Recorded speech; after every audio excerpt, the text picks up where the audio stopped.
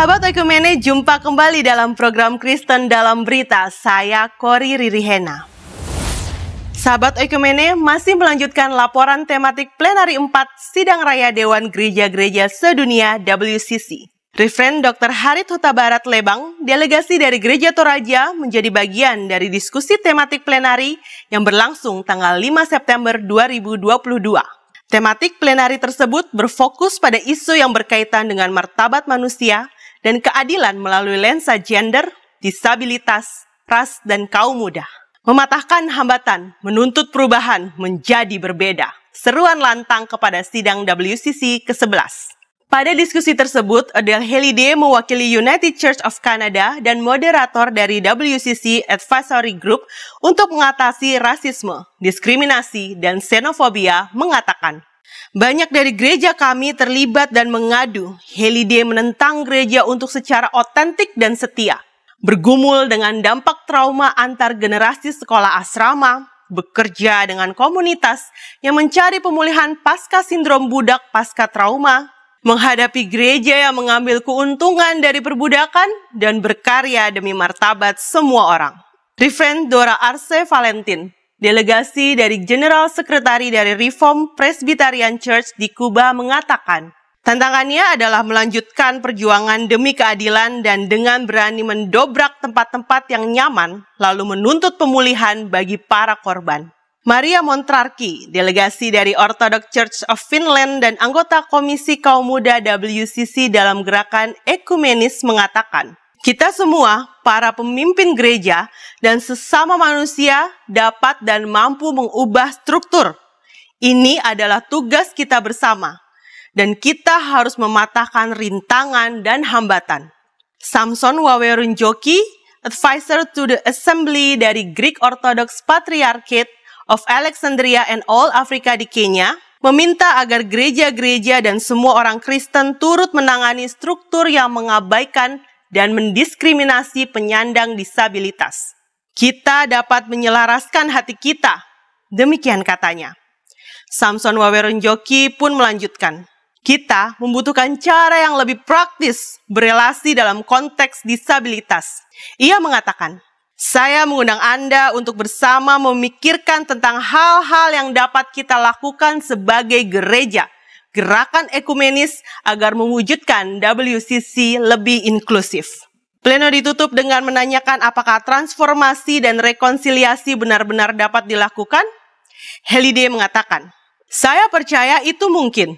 Rekonsiliasi sejati membutuhkan waktu dan menuntut perubahan.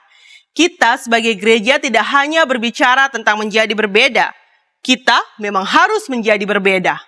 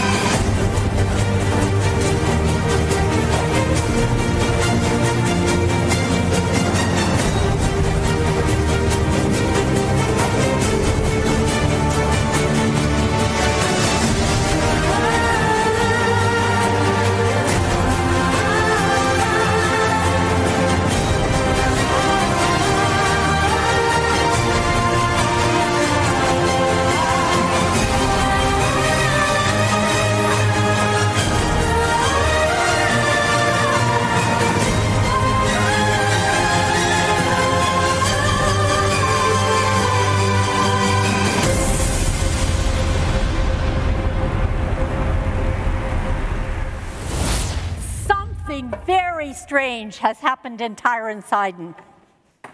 A Canaanite woman has accosted a Jewish faith healer.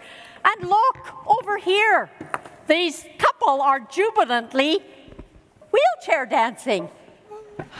Can you tell me what's going on? Why were you dancing? We are celebrating hope and human dignity as the little girl has been miraculously healed. Peter can tell you more about that. Peter, who's Peter? Where's Peter? Peter. We had a long journey and we were just resting. Then that woman came and she started shouting at us. She would not stop. Woman. My name is Justa.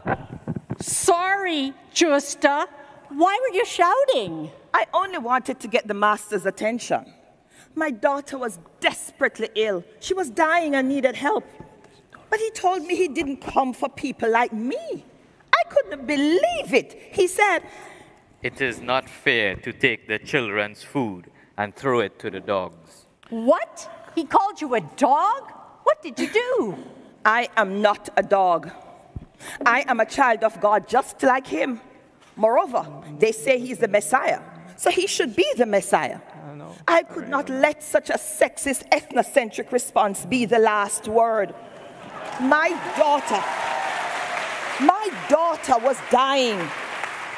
She needed help. So I told him that I would not accept his word. And that was basically what he did. So, you know what I did? What? I went further. I stood there and I challenged him. I thought for a moment that there was something significant in what I was doing. I saw a light come on in his eyes and he nodded slowly. And I knew I'd said something important. So I kept on talking because I realized that what I was saying would have impact for women everywhere and those who feel like outsiders like me for generations to come. He stopped. He remembered. And he said to me, "You know what? "Woman, great is your faith. Let it be done for you as you wish." Almost immediately, my daughter was right in front of me. And Mommy! look, she's so full of life. Little girl, what's your name? Can you tell us what's happening? I can't believe it! My fever is gone, all thanks to my courageous mom. Oh, sorry. My name is Berenice. A few weeks ago, I was so ill. Soon, I couldn't even get out of bed. I was so sure that I was going to die. Then suddenly the fever left, as if by magic. So I jumped out of bed and ran to tell my mom all about it, because she had left one last time to try to get help for me. I hear that she argued with a great faith healer and his followers. Then that same man spoke healing over me. I am so grateful that she didn't give in. So grateful that she challenged the attitudes that deprive me, a young girl, of access to healing and much needed help.